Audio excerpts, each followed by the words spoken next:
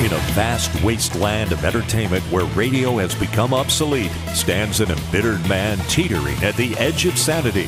With help from radio friends, he's about to embark on a global mission that would change the course of history as we know it. Broadcasting live from the secret studios on the banks of the Brandywine River in Delaware is Mitchell K.C. Hill. And up to the Great White North in Vancouver is Alexander Knight.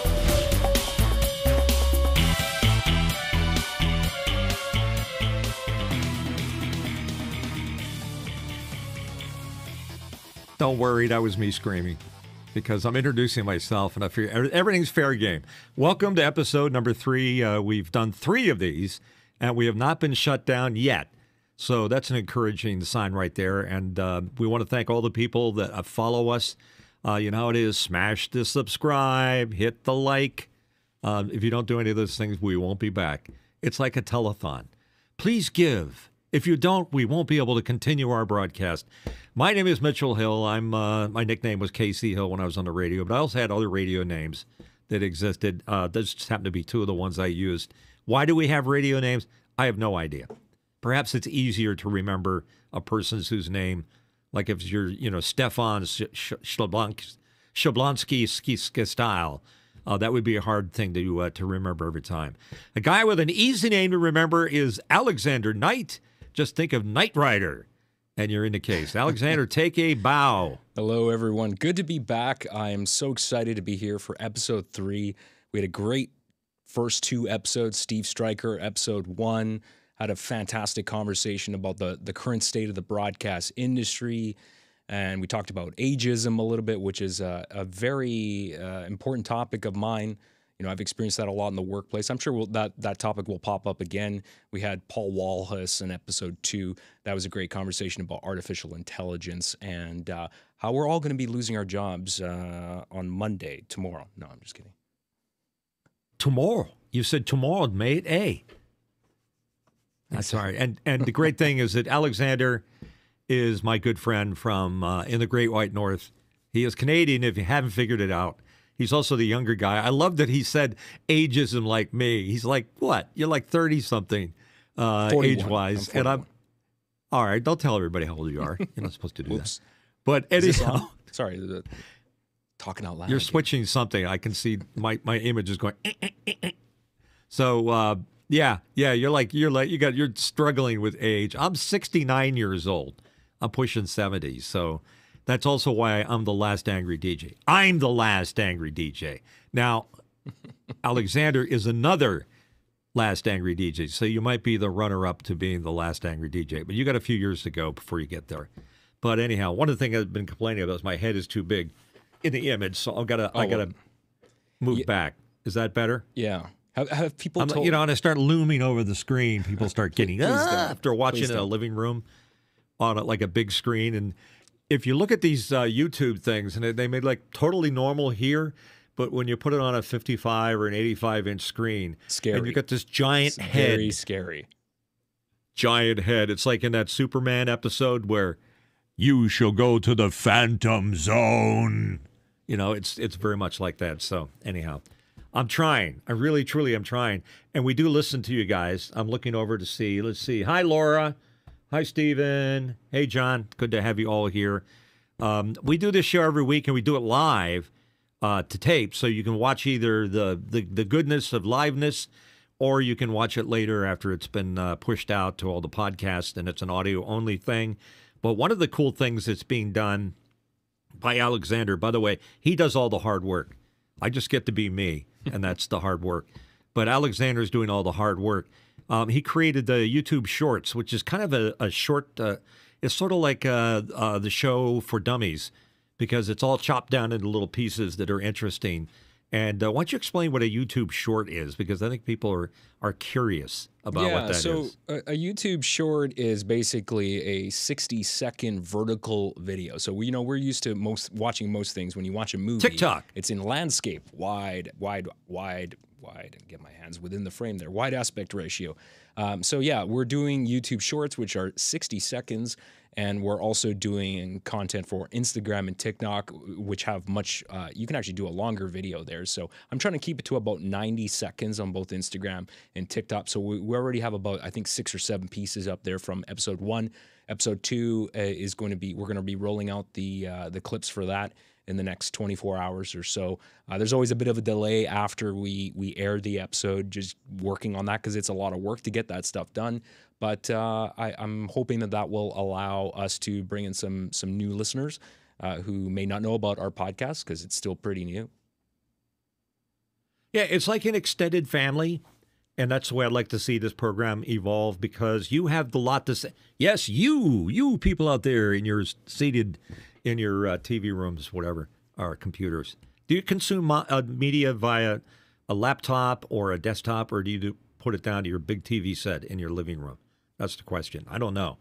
However you do it. That's why I'm trying to keep back on the screen so I don't loom over people. That's the last thing I want to do. It's interesting because I watch a lot of people's, I watch their behavior, and it's really interesting because now with cell phones, we spend so much of our time looking at these tiny, tiny screens, which in a way it actually it frustrates me because, we put, you and I, Mitch, people like us that do these kind of productions, we put so much time and effort into getting the audio right, getting the video to look right, all this production work into the video especially, and then people are just watching this stuff on a tiny, tiny phone and not always under the best conditions. And, it's interesting. I see people at work too not use headphones. I'm not sure why. There seems to be a growing number of people that don't even use headphones. And again, it's like, I do all this work to make this audio sounds good, and you're listening to the audio playback on some tinny built-in speaker on your mobile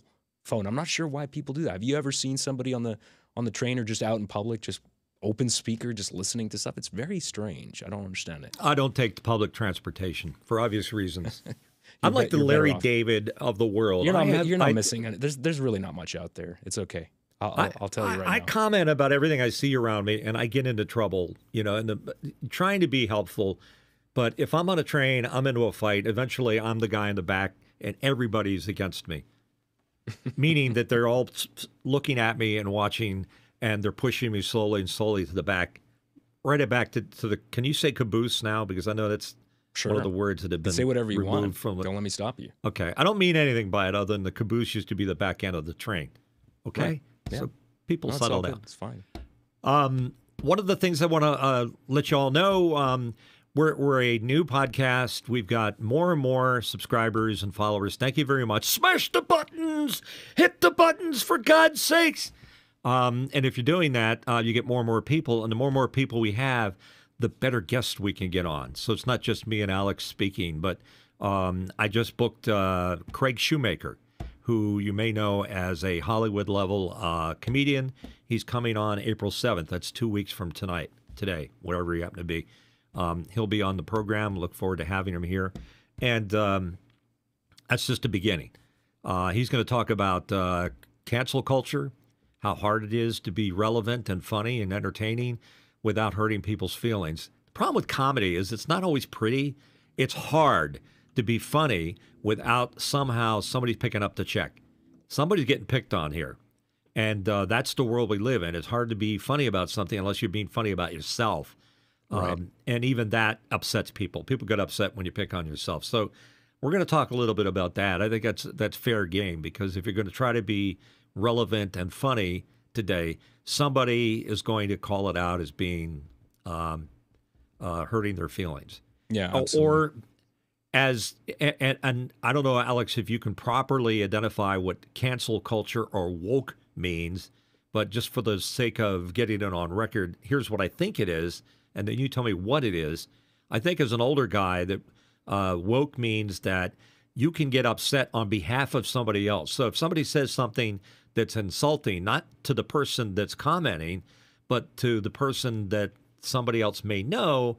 If I said somebody is large and in charge, which used to be a term we used on the radio, then a woke person would say, no, you can't say that. You're picking on somebody, and now it's body shaming. So it's very, very hard to be funny and entertaining the screen just went dark there for a second. I don't know what happened. Funny and entertaining without somebody raising their hand and saying, you can't do that. You can't say that. So Craig is very good at that. He's also a great humanitarian and a philanthropist? Philanderer? No, that can't be it. That is right. I guess he's not coming now, but he was going to be coming before I went and said that. I mean that he's a great guy, that he tries to help other people, and occasionally philanders, or at least he did back when I knew him in the 80s. Mitch. You had to ruin it. That's the way it works with me. I told you. We were almost there. That's the way it works with me. I just go and then I just completely make it completely discombobulated. Just come out of your mouth. Yeah. Hard to control. It's like flying monkeys. Just they're flying. Yeah. Fly away. Oh, the humanity.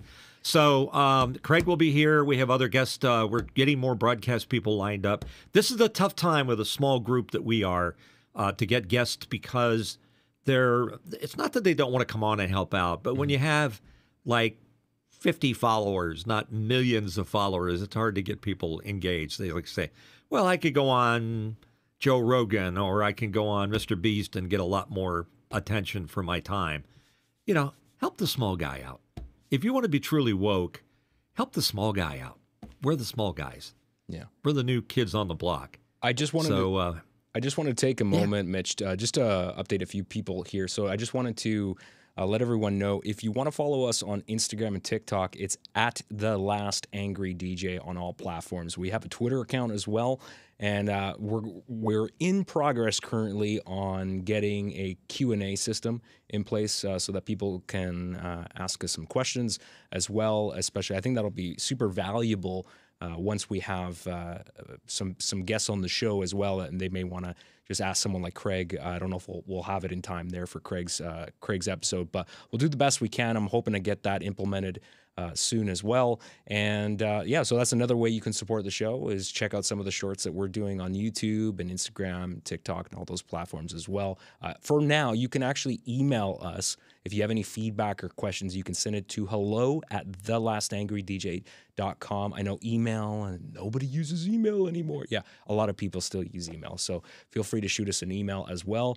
And this is an opportunity for us to also talk a little bit about what's going on in the world of broadcast right now. So there's a little bit of news this week that I thought was rather interesting here, and I just want to talk about this article I came across here. Oh, that doesn't work. Broadcast numbers. I'm so sorry. I just realized I can't put my lower third. It doesn't work on a there. super source. I was trying to top you, and I can't because now it's being truncated or clipped. Okay, go ahead. Sorry. So I came across this article here about numerous winter PPM ratings for Calgary, Edmonton, Vancouver, and Montreal, and Toronto. Explain what PPM is. PPM, peak. I'm an audio guy. Peak program meter. Personal. It's not that. It's a personal watermarked audio that goes out, and people wear these little gadgets on their belt, and it indicates what station you're listening to. That's a PPM meter. Okay, there we go. One of the things that we talked about on episode 1 when we started talking with Steve Stryker about the broadcast industry, current state of that, like where's the money? The money's not there anymore.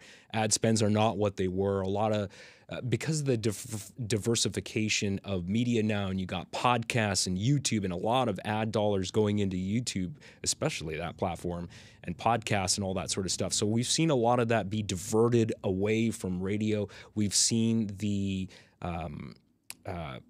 amalgamation of various a lot of radio stations have been purchased by big media companies, and a lot of them are owned by big media companies. I mean, not just here in Canada, but I know down in the U.S. as well. I mean, you guys have a handful of big companies, 5, looks like Mitch is saying 5 here, that own a lot of radio stations. I mean, it's hard to survive these days as an independent radio station, right? And in Canada here, Bell Media, which is a massive telecom company, has become a company that not only provides telephone services, mobile phone services, but they are truly a media company that owns all these radio stations. And this week there was an article here that Bell Media has announced the sale of 45 of its radio stations, declaring, quote unquote, it's not a viable business anymore, which is really interesting. So you have big companies that are, these guys have deep pockets, but even they are seeing, massive decline in ads, in revenue from advertising, and also from listeners. We talked about that on episode 1 and 2 about people are just not listening to the radio anymore. They're not getting their music from radio anymore. And they're certainly not really going to radio for breaking news anymore. I mean, that's something that people just are not doing. Something is wrong with the business when the top companies like iHeartMedia, which used to be Clear Channel, some of the other corporations, I think Odyssey, I think that's how you say their name. It used to be Entercom. They have all the CBS stations. Anyhow, most of them are in some form of bankruptcy. Or Chapter 11 or Chapter 9 or all those chapters are. I don't know. It's like a DVD to me. I don't know. But anyhow, they're not surviving as well as they used to, and they're trying to pay back these huge loans that they have out to the banks, and they're too big to fail. I'm just adding a paraphrase to what you were saying about the industry. The reason that that's all happening is something we should explore. Why are all these major corporations that own most of the radio stations on the North American continent, why are they failing?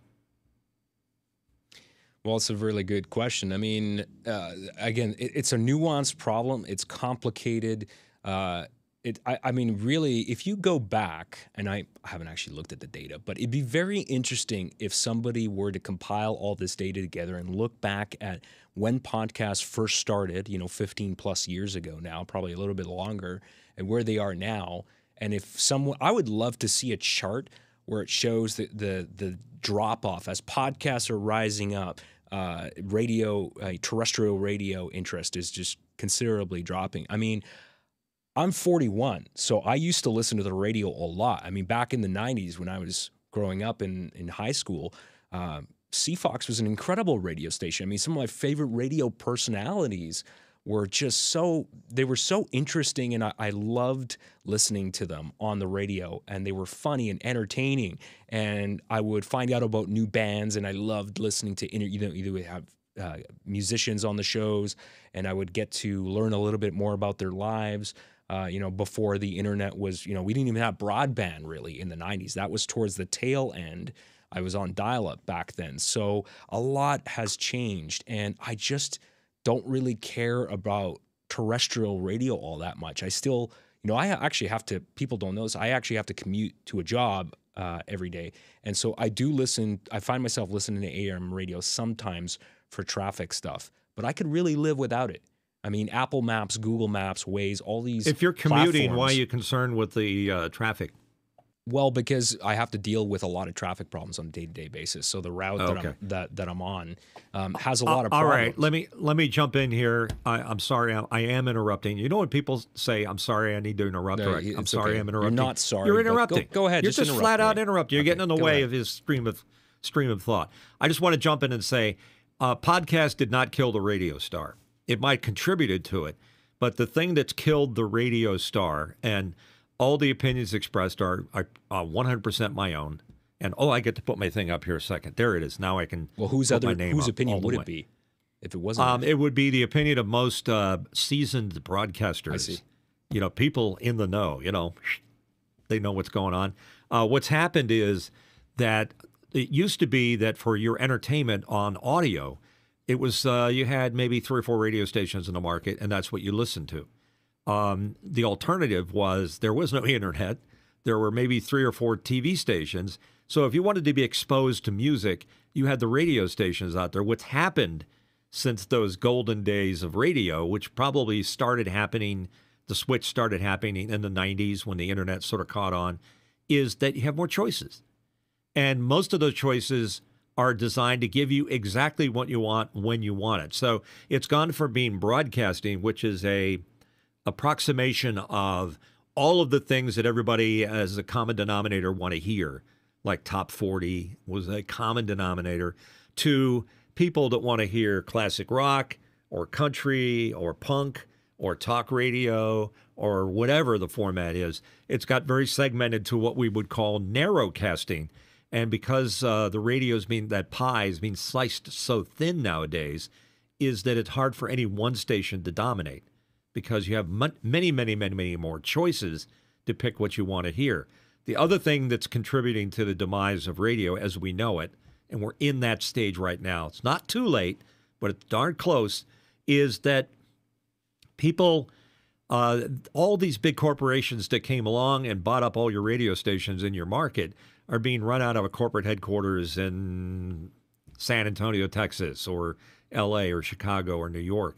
And they tend to want to homogenize and make everything that you see and hear on that radio station sound the same from coast to coast. It's cheaper for them if they find a format and a presenter or DJ that works across the board for one station. They can save the money by simulcasting that across all of their stations or playing the same music. So there isn't diversity in terms of presentation. If they find something that works, they do it and replicate it across the board.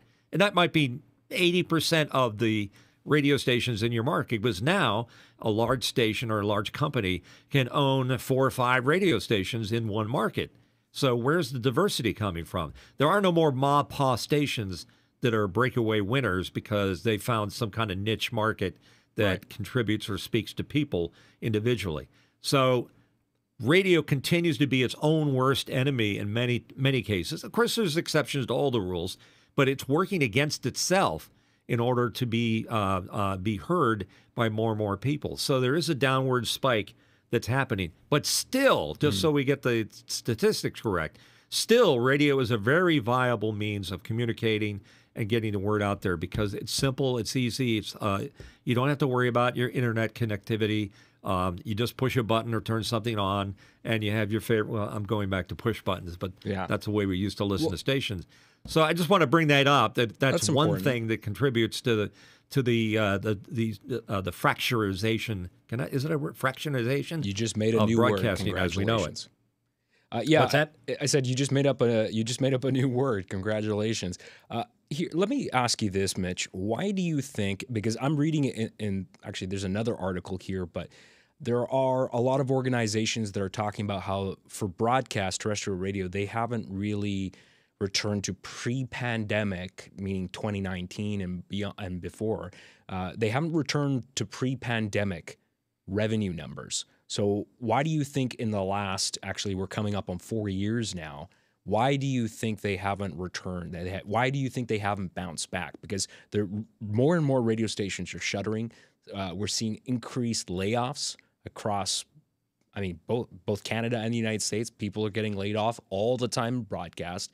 Actually, Pattison Media, which is a massive, massive company, just announced a lot of layoffs. So it's happening, and they are making changes. Like, for example, I'm not sure why they would do this, but I guess it's just for reach-wise. But a show that is broadcast in one city, like Edmonton, fairly successful show, now that's getting broadcast in Vancouver. So I'm not sure how well that would work for a hyper-local show. If you're talking about stuff that's happening in your town, why would anyone in another city, in another province, or on the other side of the country care about that? So, you know, I guess they're trying to make more money, but my question is, why do you think things haven't bounced back to pre-pandemic numbers? Well, it's probably meant for somebody way smarter than myself to pontificate on this, but I'll give you my opinion.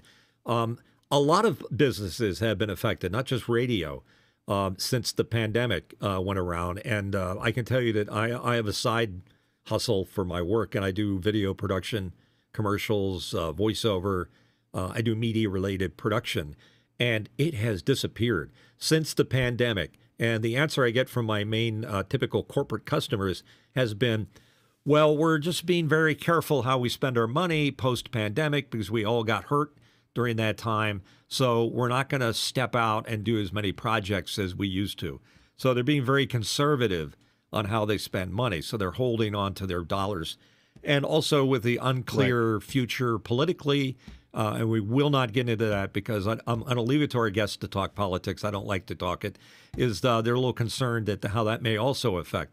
And are we not headed for a recession? Mm-hmm. Some say yes, some say no. It's very complicated. But people, just the fear or the potential that where's the other shoe going to drop causes people to hold on to their money. And that affects everything, not just in the broadcast business, but people buying homes, spending money, Sure. going out buying a new car. People are going to be a lot more careful about that. So we're kind of in that stage where people are being very conservative and how they do it. So that will affect ad revenues. Yeah, and I Again, see that. My opinion. We see that everywhere. I certainly see that here too, because people are still, even here in Canada too, people are just individuals and companies too are still being very cautious about not overstaffing. I think some people may have gone too far in one direction. Where they overhired and then they suddenly realize, oh, wait, we have an overabundance and we need to get rid of some people. So there's that. And then, of course, inflation is not really helping anything. We've got the cost of food skyrocketing. And I know food banks are at an all-time high in terms of utilization right now. So there are people that just can't afford or barely can afford to put food on the table, and that's a serious problem. So I think we're all still in that kind of mindset, and I look I don't study economics, but people that talk about economics and know a lot more about this than me are starting to see things bounce back a little bit. But I think you're right, Mitch. I think that a lot of people are still being cautious, maybe you could argue too cautious a little bit, about the economic uncertainty that may be looming. So it's really fascinating to see how people perceive economic uncertainty and also how they feel about, well, what's going to happen the next year or so, right? Yeah, and to tighten it up a little bit, other than, I think everybody's pretty well aware of what's happening out there in the world of finances and business, is you're not going to step out and try new formats or try, edgy new programming because you're taking a risk. And if you're in a corporate structure where you're making a decision to try something new, it's the what-ass theory, I call it. Sorry about my language. And that is, if it doesn't work out, somebody's going to pay, and somebody's going to have to take the fall for it. Who wants to be the person to say, yeah, I got this idea I'd like to try? There's no innovation going on. So it becomes very self-replicating, and it's like an airplane that's starting to stall, and now we're going into a dive, or maybe worse yet, a flat spin or something. I'm not an aeronautics expert, but I'm sure my airplane friends out there are saying, yeah, flat spin, that's tough to get out of. You got to know what you're doing to get out of any problems like that. And I don't think we figured it out. So I think what you've done, if you pointed out, Alex, that we're in a tough time for a industry that has been sort of flopping around trying to figure out what it wants to be. And I think the solution for broadcasting, and you know what?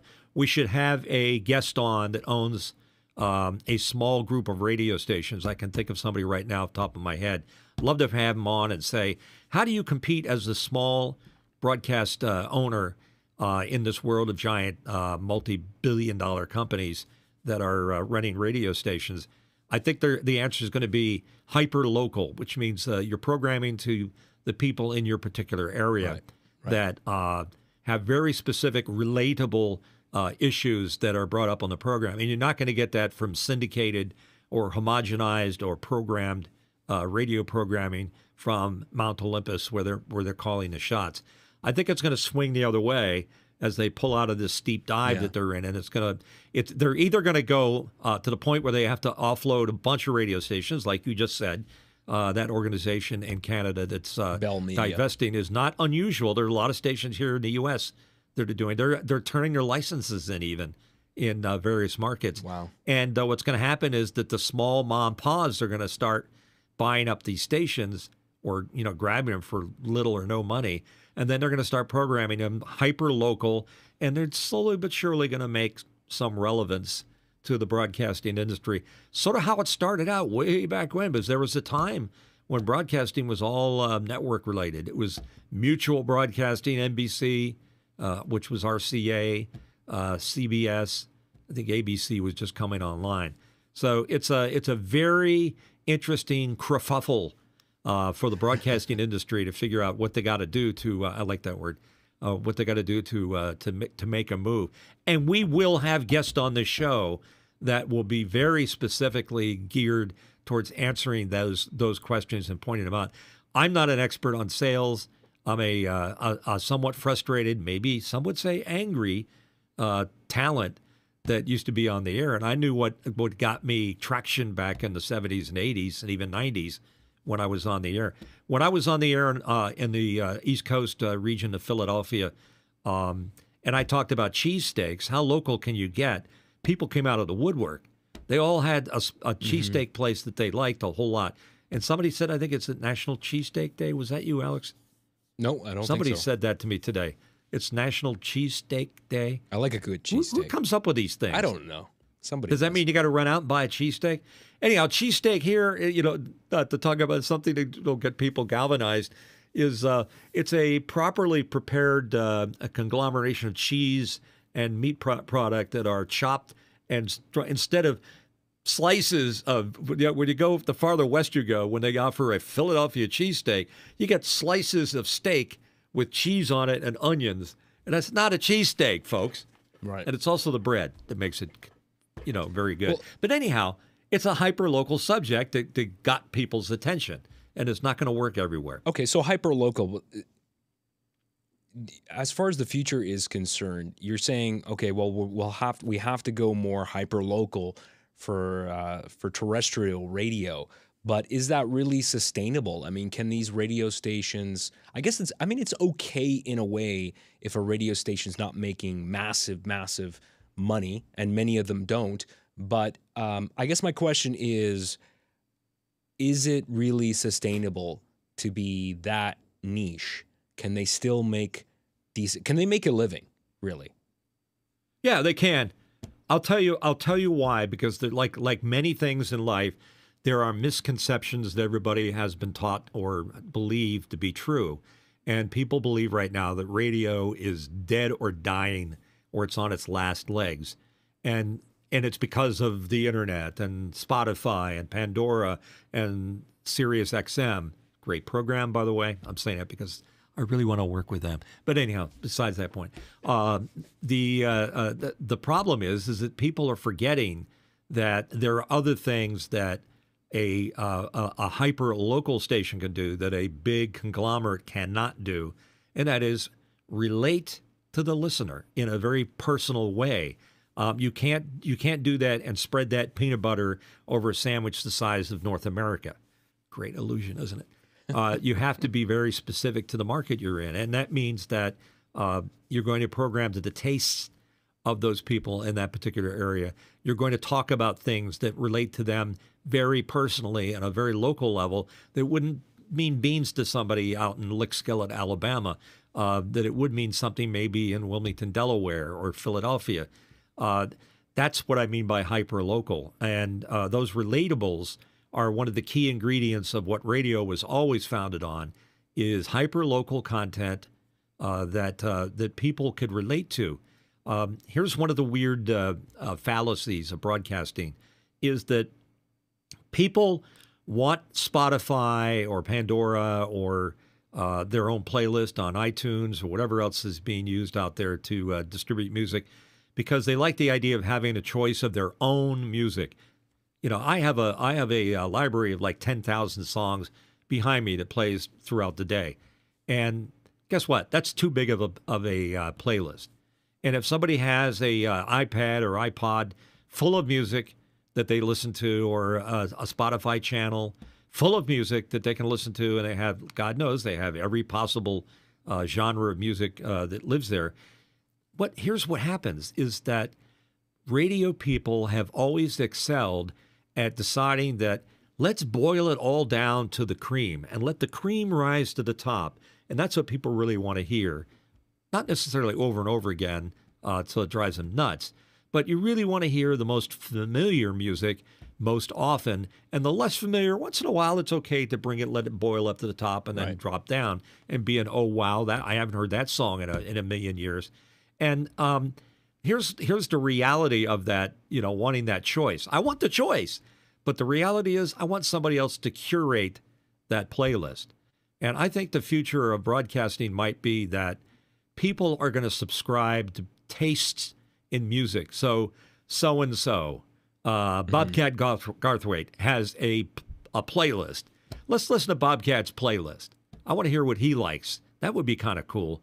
or Steve Martin, or gosh, Well, who knows? Yeah, Apple actually has tried to. I haven't heard much about this lately, so I don't actually know if they're still doing this. But if you're an Apple Music streaming subscriber, they have what they call Apple Radio, and they've hired a lot of celebrities, musicians, artists. I'll group them all together to curate playlists, and so they are doing that. It's not terrestrial broadcast, but it's done like radio basically, but it's streamed on Apple Music. So I guess there is what I'm saying is there is something to what you're saying, Mitch, about having somebody else curate the music. Because I mean, my own music, my tastes are personal, and I don't necessarily like people dictating what I'm going to listen to. But also, I probably am not exposed to as much music as I probably would like, because I'm controlling all of that. So I think there's something to having somebody else curate and just expose you and open your mind to maybe new possibilities that you didn't really think about, right? Yeah, and what happens? Hold on, I got to put mine up there too, so I can have the goodness of my lower third there. Hi, I'm Mitchell Hill. The other thing is that when you listen to your own collection of music, it can get boring. I mean, I expected all those songs. Those were my favorite songs. So why wouldn't I, get tired of hearing them over and over again? On the other hand, when you're listening to somebody else's playlist, whether it's somebody else's mixed CD or whatever they might happen to have, every once in a while, something comes on and really surprises you. You're like, I like that. What is that? Who is that? And my dentist the other day, not my dentist, my skin doctor. That's why I have these railroad tracks on my face. He likes his own music, and he was saying, hey, have you heard, this group or that group? And he runs into his back office and starts playing something, and it comes in over the speakers. And I get exposed to stuff that I wouldn't normally do if I was curating my own list, because I didn't know to play it. Yeah. So when you have other people doing that, that's the surprise. And that kind of gets back to what radio used to be, is that when they played a top 40 playlist, yeah, it was the most 40 popular songs in the country. But the diversity of the music that we used to play, when I was on WFIL in Philadelphia in a major market, and I was a music director, we would play Helen Reddy and I Am Woman, and the next song might be Stairway to Heaven by Led Zeppelin. What a train wreck that would be today if you played those two back to back. Or Engelbert Humperdinck, and backed up by David Soul and Don't Give Up on Me, Baby. Don't give up on me, baby. The variety of music and the potential train wrecks were very, very wide. And granted, that was the thing, but the extremes in styles and genres was what kind of made it interesting and surprising. Today, it would be much more predictable, much more homogenized. And again, I'm not a music programmer today. I used to be. I would be very interested in hearing from professionals that do that now, saying, how do you break that down on one station as opposed to offering like a Sirius XM or Apple Music?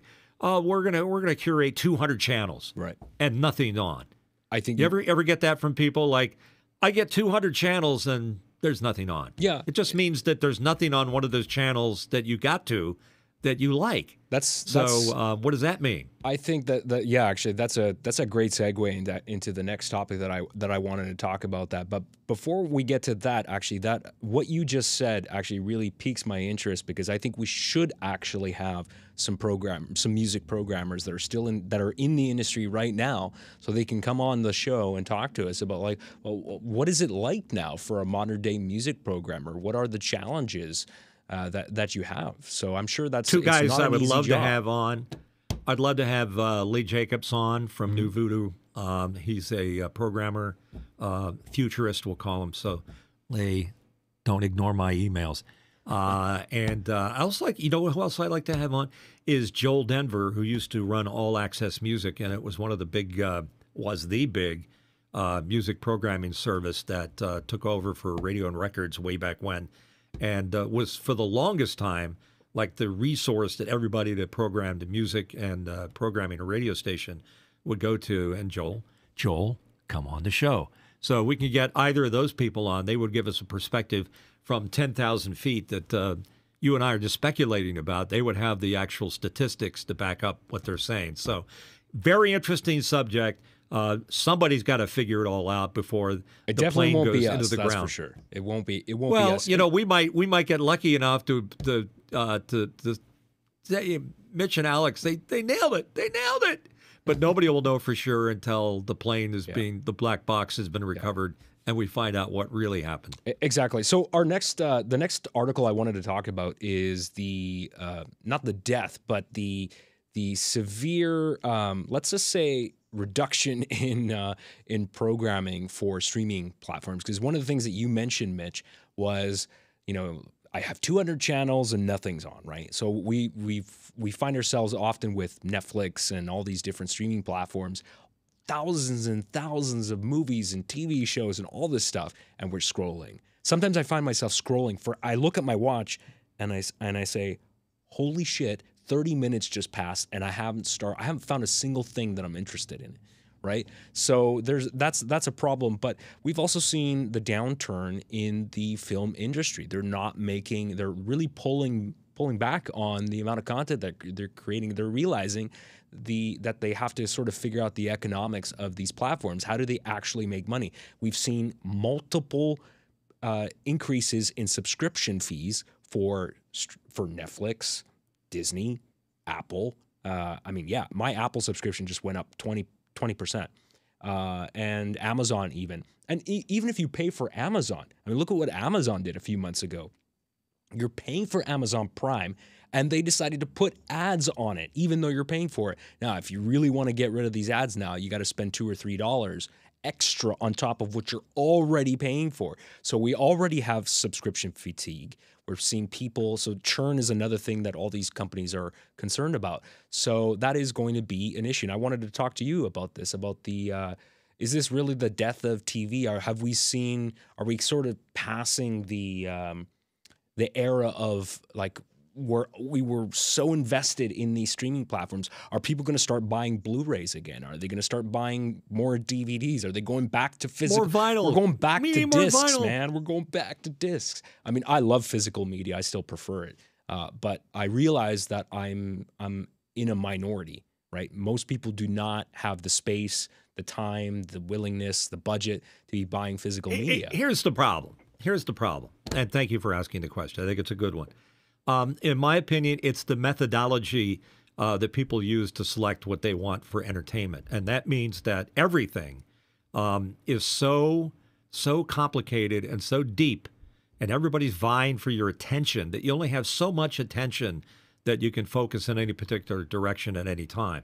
And if you want to be exposed to new music, you've got so many different choices that you've got a dumpster dive to find anything. Like, how many people have their Netflix subscription and they're constantly digging through hundreds, maybe thousands of potential programs to see, well, I'm going to invest my time in that program. That looks interesting. Then you find out it's subtitled, or there's a lot. As soon as I see guns and car chases, I'm out. That's not a story.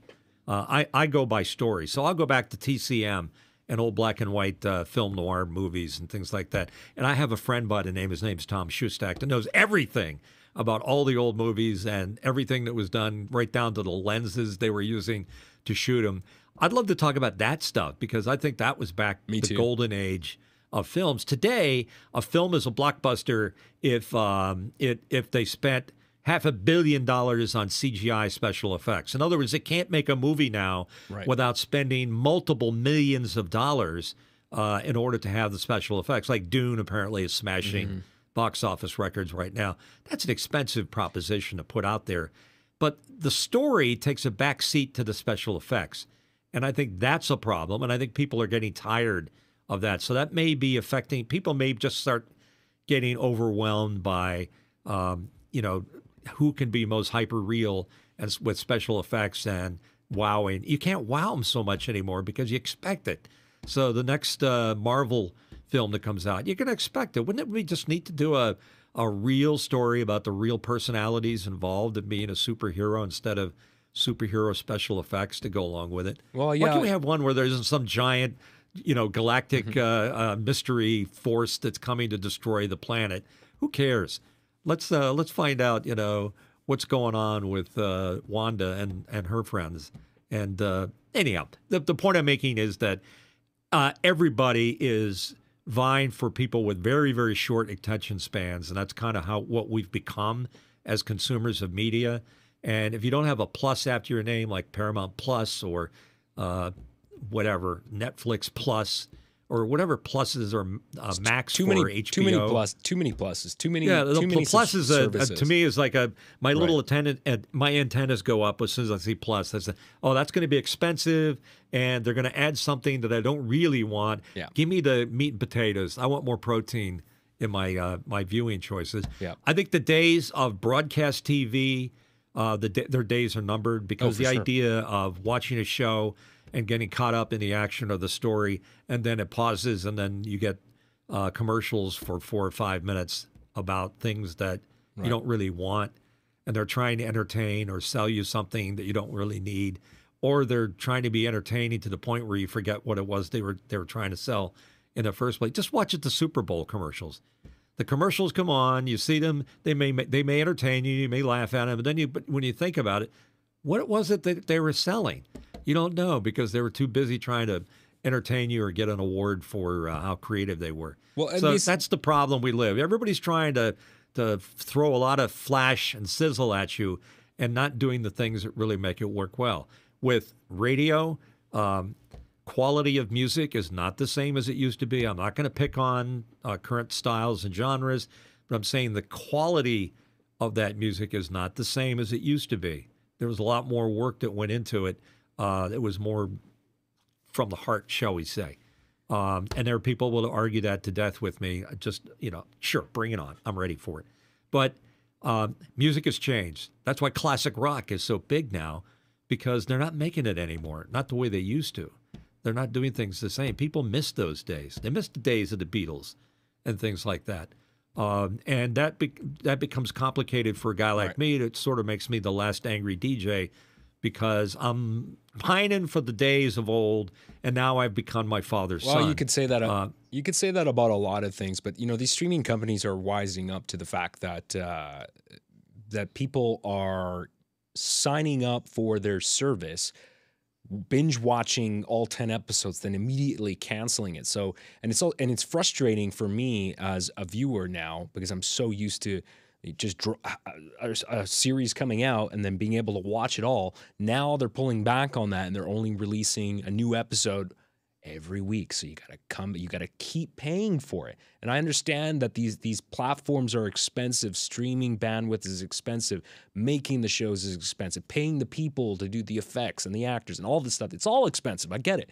Would you rather wait till they finish the series and then binge it, or let them trickle it out to you one little bit at a time? I want to watch it all at once. I don't like having to wait a week, because sometimes I just forget. So am I. I forget. I'm like, I can't remember what happened last week. There's too much content. I can't remember what's happened. So it's going to continue to be a problem. I don't know how much they can, us as viewers, people paying for these services, I don't know how much we can stomach. We continue to obviously pay for these services, but after 4 or 5 price hikes, at some point people are just going to say, well, I don't really need this service anymore. Right? So I don't know. If you stop for a moment and figured out how much you're spending, money's tight for me anyhow, because of what's happened with the pandemic and post-pandemic. And we're not getting rich off of this podcast, by the way, in case anybody was thinking we're making tons of money on it. We're doing it because we love the subject matter and what we're doing. We have something to say. Hopefully people want to hear what we have to say. If they don't, we won't do it anymore. But anyhow, the point I'm trying to make is that we're reaching that crisis point that you're pointing out, that says, I have limited money and all these new streaming services. All of a sudden, I got to look at my bill at the end of the month, and I'm $15 here and $20 here and $30 there. I've got to decide some of these got to go. Is it going to be Disney this time that's going to go? Is it going to be Max? Is it going to be Netflix or Amazon Prime? One of the things that Amazon's been doing that's ticking me off is they're starting to offer commercials and not commercials at a different price point. And I don't like the idea of commercials. I've done, and even though I'm in the business of making commercials, but I don't like that. It's an interruption. So That's why, you're right. I don't have this. We have to decide all these things that are vying for our attention are now forcing us to make decisions on what we can and can't do, or what we're not going to invest time in. Yeah, and I don't have this problem with physical media because for stuff that I care about, I have an incredible TV series and movie collection that I can go back to when I want. I'm losing my voice here. I'll let you. Oh, there he goes, folks. He's hurling on camera. First hurl of the YouTube season. But sorry. Yeah, it's a tough one. And it's kind of like you got to reach through the camera and grab people by the throat and shake them and say, wake up, people. It's okay to have just one streaming service, and you're gonna stand by it, whether it's Max or Prime or Netflix, but you don't have to have them all. I have them all, and I got to start smartening up and getting rid of some of them. And usually what happens is that I'll be just getting ready to cancel Disney, and all of a sudden there's a new Star Trek that I want to see. And I hold on to it just for that reason. They have it's sort of like an addiction in a sense. They start offering you new drugs just in time to save the subscription. So radio a little bit different, but similar afflictions. There's a lot of very specialized radio forms. We used to kid about, and Steve mentions it on the chat. We used to kid about punk country. It was a thing as a gag. But I wouldn't put it past somebody doing actual punk country. Look, if Beyonce can do the #1 song on the country charts right now, then there's room for punk country. So we're all suffering from an overkill of too many choices, too much time to invest, and too little free time to decide what it is that we want to watch and become involved in. And if you want to break that down much further, then Alex and I can speculate on it, but I think the world is full of too many speculators on TV, newscasts, and things like that. I'd much rather bring in people that are smarter than us, that know what they're talking about and can point to something. So let that be a needed addition to our list of guests to come on the show.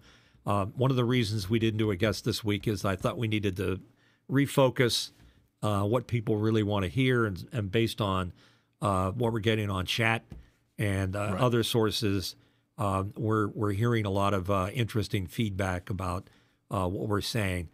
Yeah, I do speak from, thank you, Steve. I do speak as a boomer. I'm here to represent the boomer interests, and that's part of what makes me the last angry DJ. And the beauty of our dialogue here is that is not what Alex is all about. And Alex is here to represent his point of view and help me understand. Because, that's the problem nowadays. What's the opposite of a boomer? Or a millennial? I guess. Without a doubt. A millennial is, I feel that, and here's the other problem. It's very hard to get into a conversation with anybody without being polarized, either politically or philosophically, over some issue that stops the conversation and there's no crossing that boundary. That's not how we're meant to converse and communicate. It's like I had a telemarketer call the other day that was calling on behalf of the one political group. I'm not going to say which. And they were saying all kinds of great things about what they're doing and how evil and obnoxious the current administration is. And I said, can't we just talk about nice stuff that both parties have done? We don't have that middle ground for conversation. That's a problem. So that's part of what's also messing up our consumption of media, whether it's radio or talk shows or TV stations, is in order to compete in the world of broadcasting now, you sort of have to, claim your turf and pick your political affiliation in order to get, it's very frustrating. People to follow you. It's very frustrating because, the ancient Greeks used to be really good about philosophizing and gathering all together in the town square and having these, very differing opinions and being able to just engage in respectful adult conversations and seeing all sides, seeing different perspectives. And I don't know how we're going to get that back. I don't know. I'm not confident that we can get that back. I don't know what the answer is.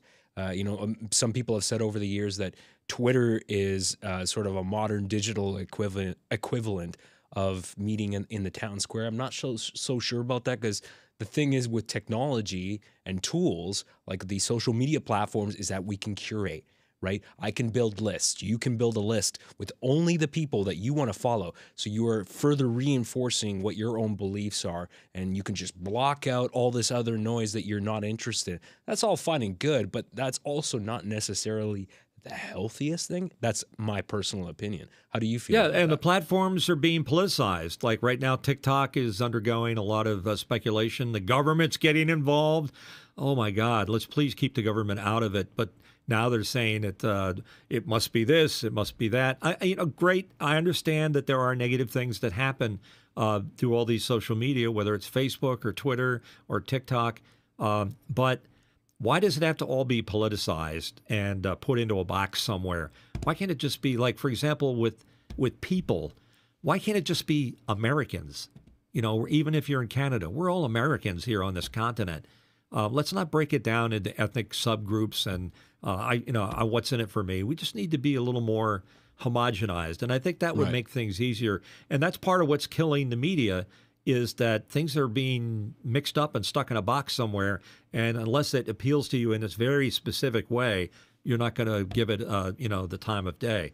And that's very un-boomer-like for me. I think it's much more. I think the millennials are much more open to that. Younger people are much more open to that kind of thinking. I think my generation's interesting because we, when I grew up, like I was born in 1982, so I saw I saw what it was like before the internet, before cell phones, and so I would consider myself very technologically advanced in terms of like adoption and understanding how technology works, and I have to constantly keep up with what's going on now with the world of AI and all that sort of stuff.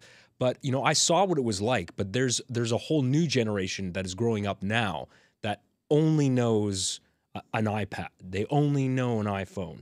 They only know broadband internet. They didn't grow up where they just sometimes had to be bored. Like, do you remember what it was like to just be bored? And you had to find something to do, whether it was going to a friend's house or going out to the park, or sure, we had video games and TV. But when I grew up, there was a lot of TV and video games, especially in the 80s. Video games are destroying our youth, and I've yet to see that be proven. But cell phones, I believe it though. I believe cell phones are doing something very damaging, and there's more and more data all the time from scientists that are studying this. What does it actually do to your attention span? It's damaging. And if you think cell phones are damaging, wait till AI gets a hold of it. I mean, AI could go to the dark side. And as much as we make fun of Terminator and Skynet taking over, AI could go that way. The minute AI starts programming itself, starts replicating its own programming, and we lose control of that, we're doomed. We're doomed as a race and as a people. And then we'll finally have something we all agree about. The political pundits from both sides will agree. That's an evil thing that we have to gather together and destroy it before the alien species from planet Zircon comes and takes us all away. I don't think that's going to happen.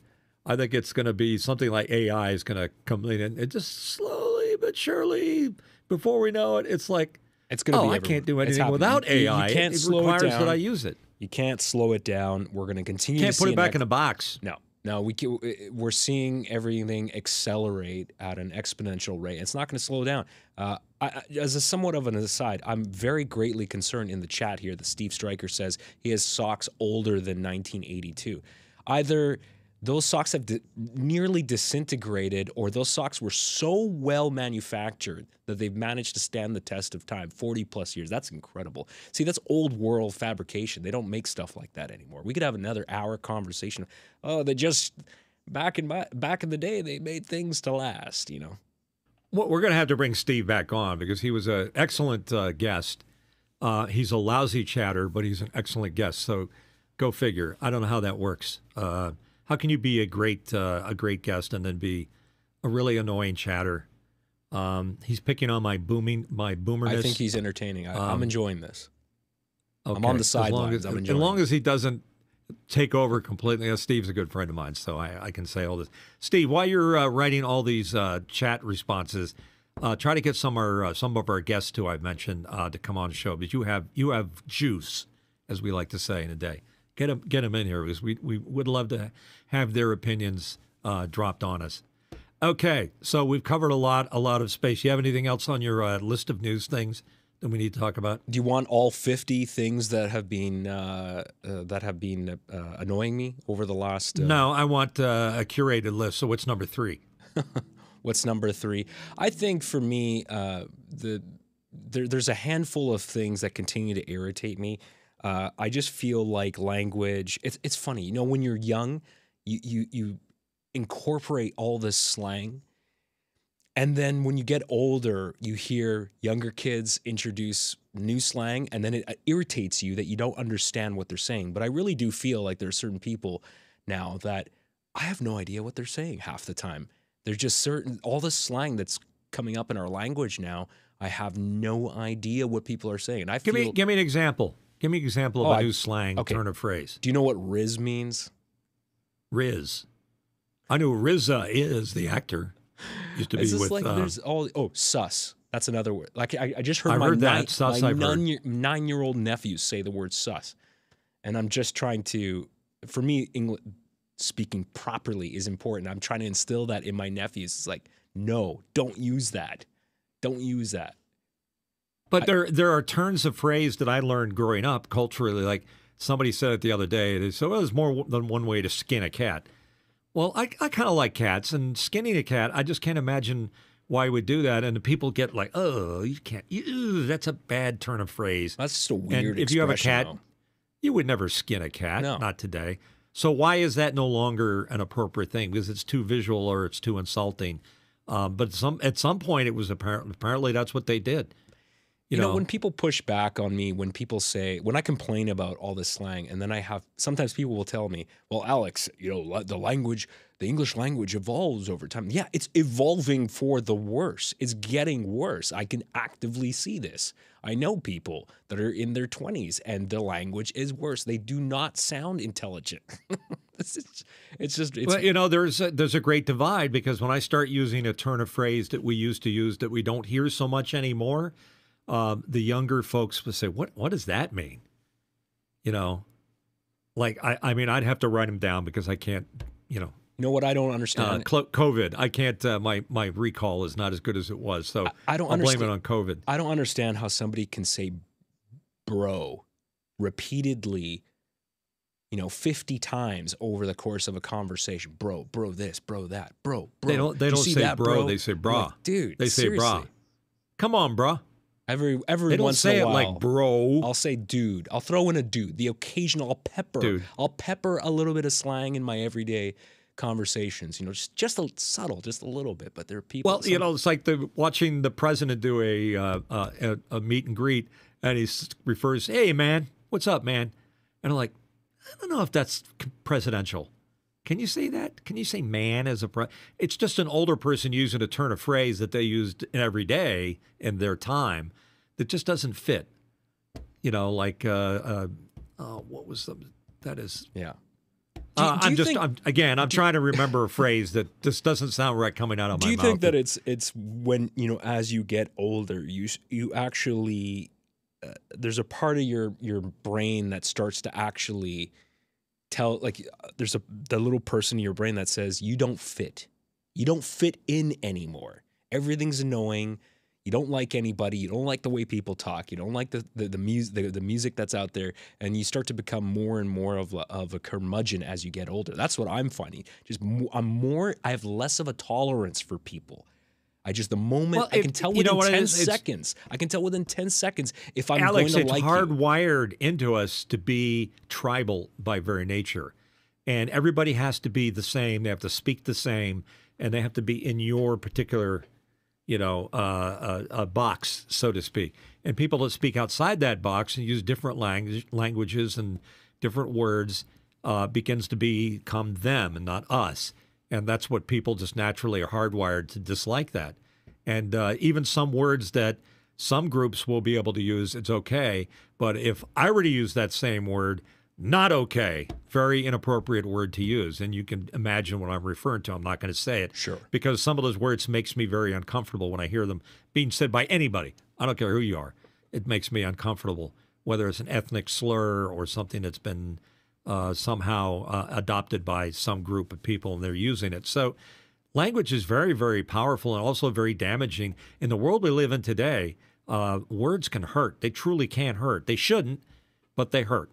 People have no tolerance for them, and that's part of the divide. We'll call it the Great Divide. It's also another thing that makes me angry is the fact that language is so easily misconstrued. Like my favorite bit that I tell you about is using the word lazy Susan at Thanksgiving, and people went, "Oh, can't lazy Susan. What about, how does Susan feel about that?" I'm like, that's not what I meant.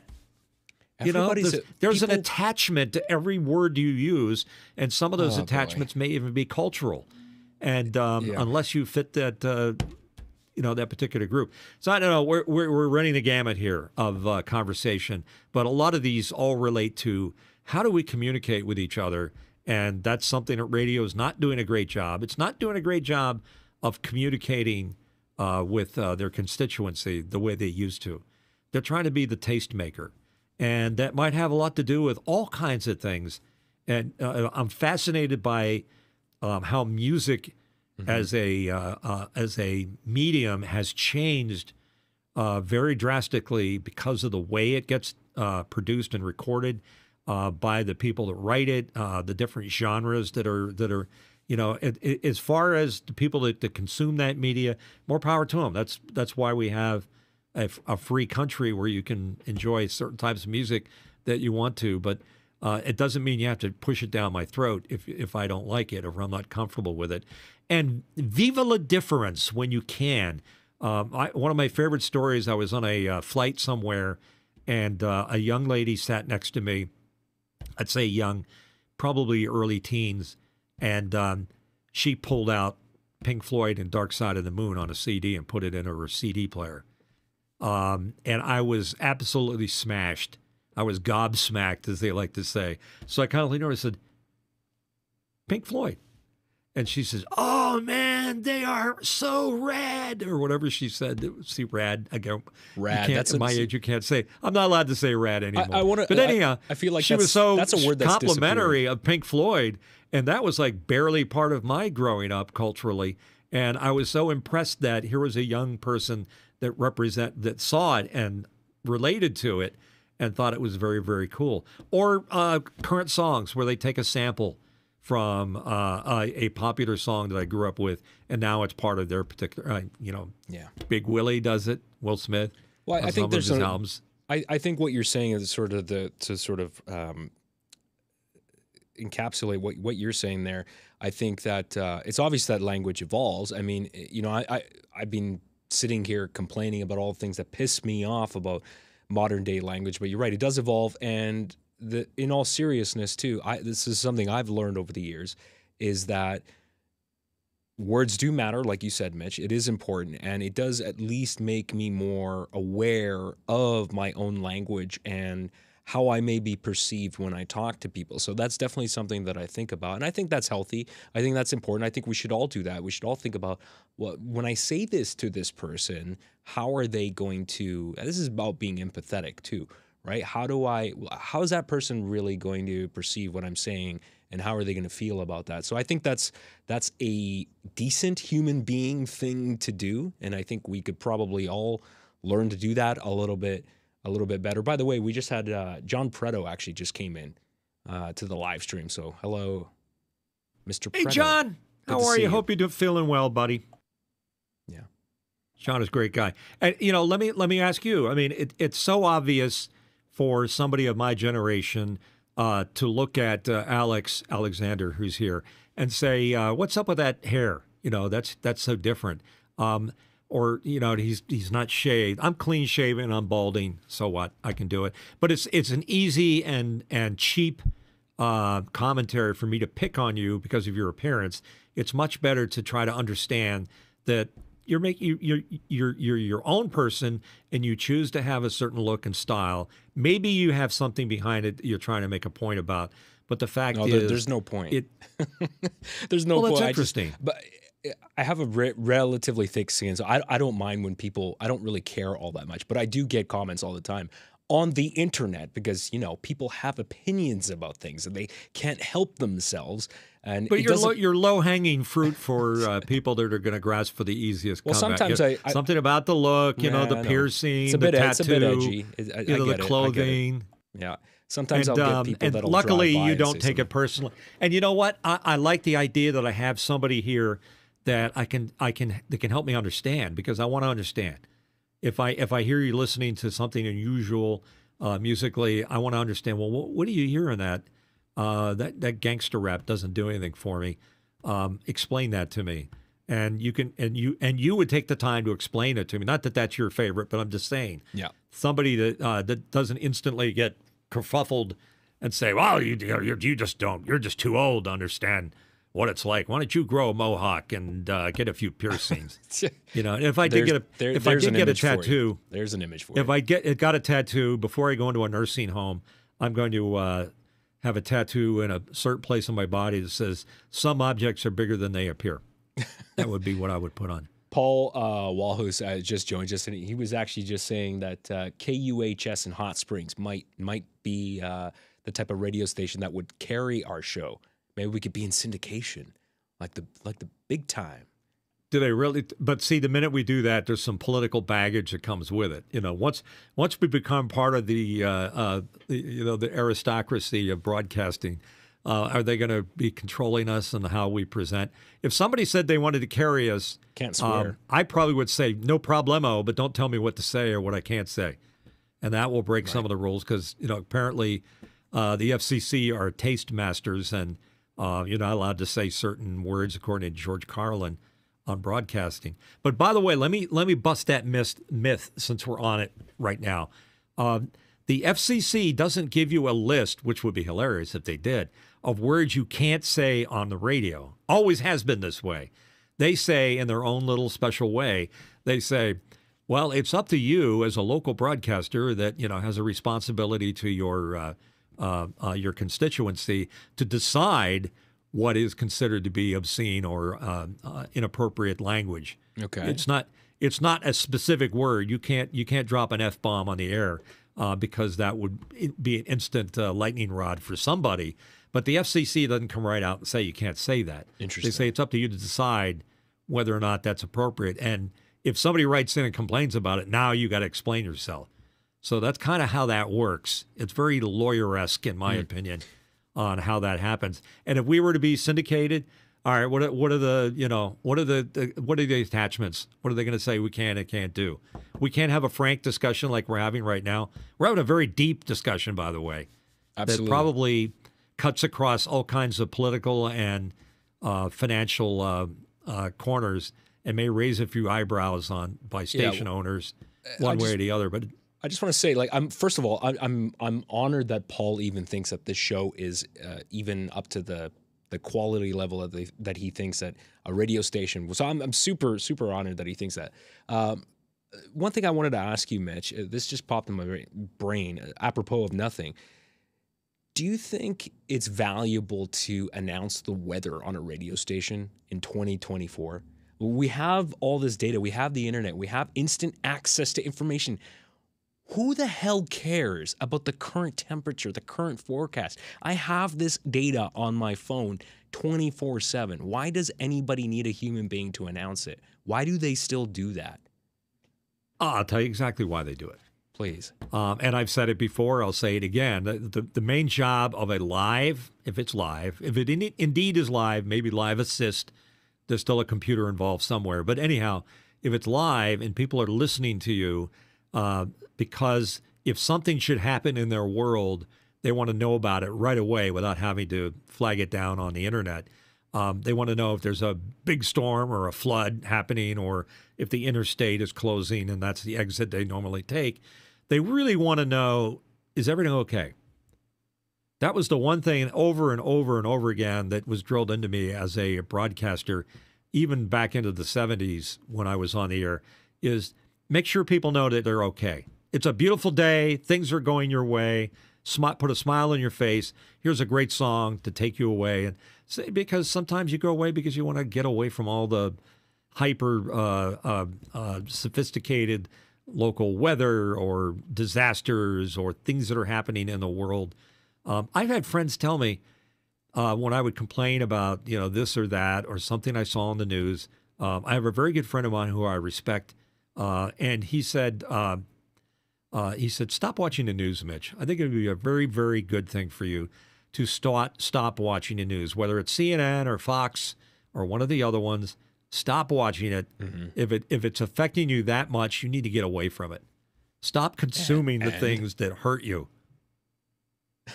And where exactly where are you at right now with all of this in terms of your mental health, your attention span, where you're diverting all your attention to all these different things that are going on? It's kind of overwhelming sometimes.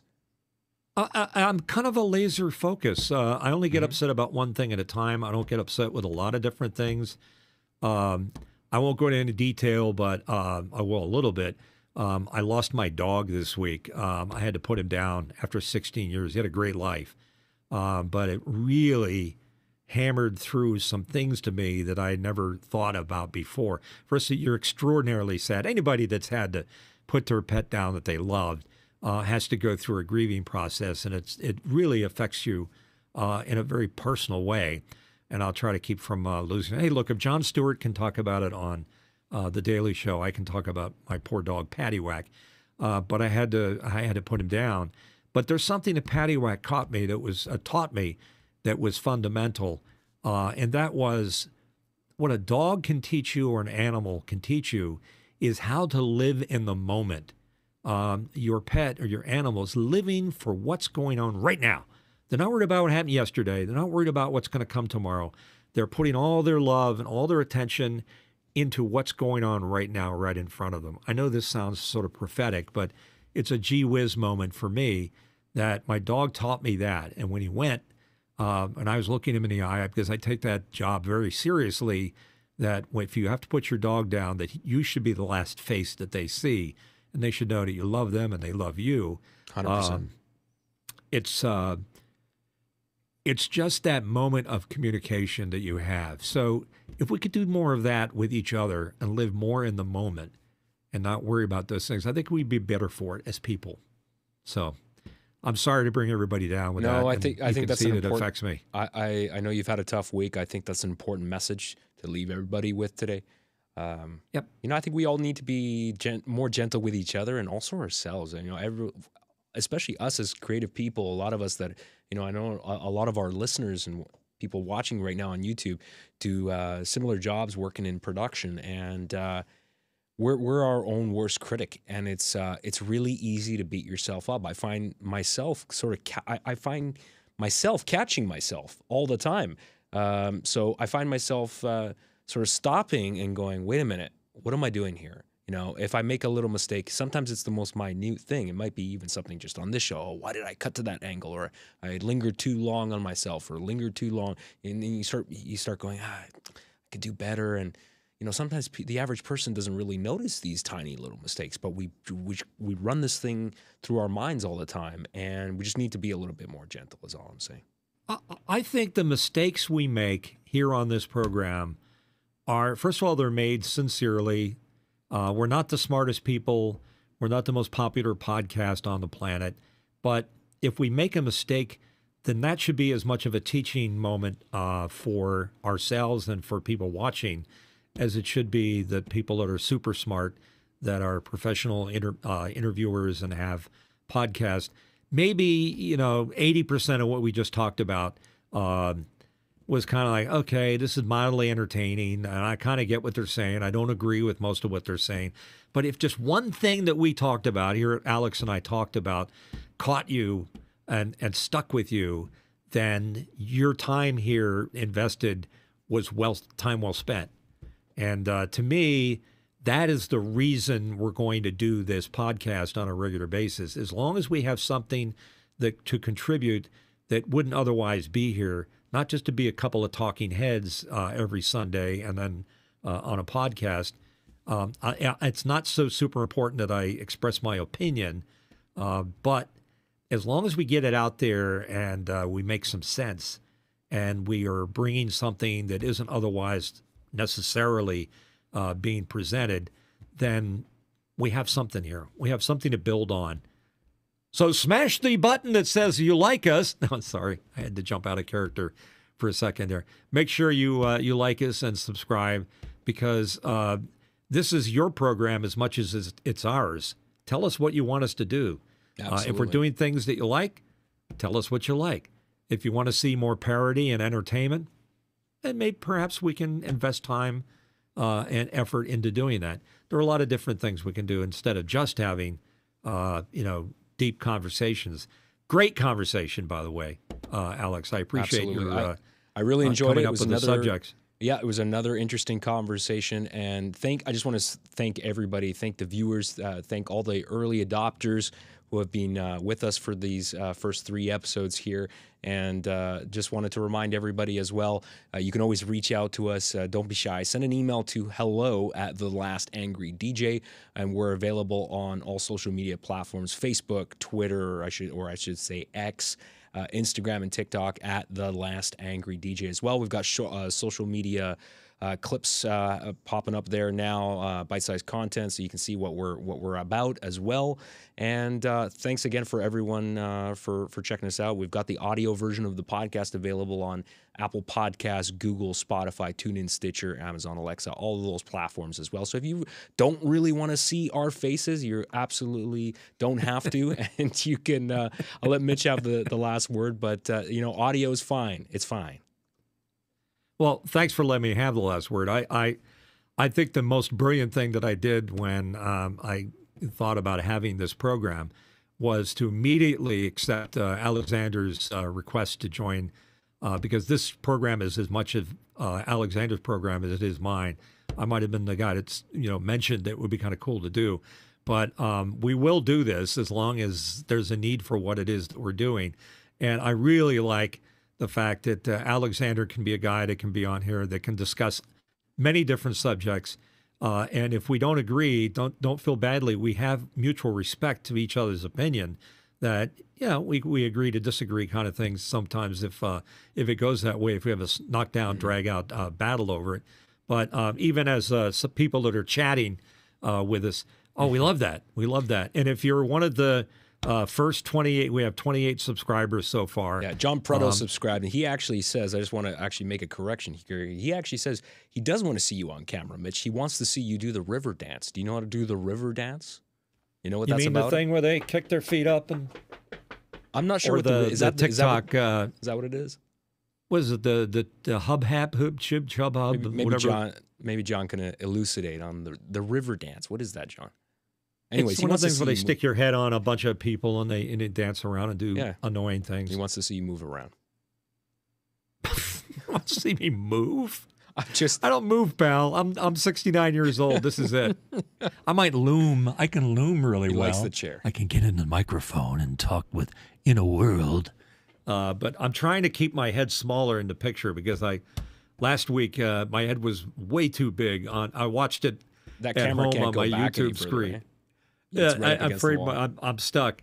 But when you see your head in your living room and it's like looming this big, and you're like, oh, dude. And I need a haircut. I know that. And I got stitches on my face from where I've got sun damage. By the way, if you're younger, the stuff you do to your head with the sun right now, you're going to pay for it in 20 years. This is what happens. You get this stuff where they got to go in and take the cells out. The other thing is your hearing. Take care of your hearing. I destroyed my hearing from many years of wearing a set of Cost Pro 4AA headphones at extraordinary loud, like at 130 decibels while I was on the radio.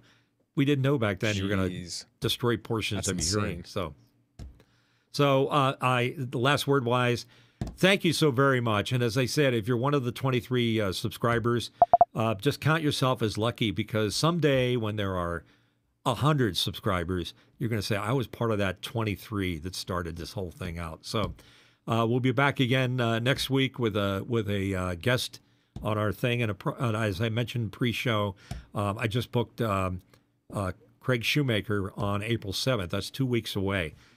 So that'll be really interesting to have a comedian who deals with the cancel culture today, because it's part of what we're talking about from the trenches, so to speak. So thank you for joining us for episode 3. I want to thank Alex for being here. Thank you, and Mitch. all the many people that are watching right now. Thank you. God bless, and stay safe. Thanks, everybody.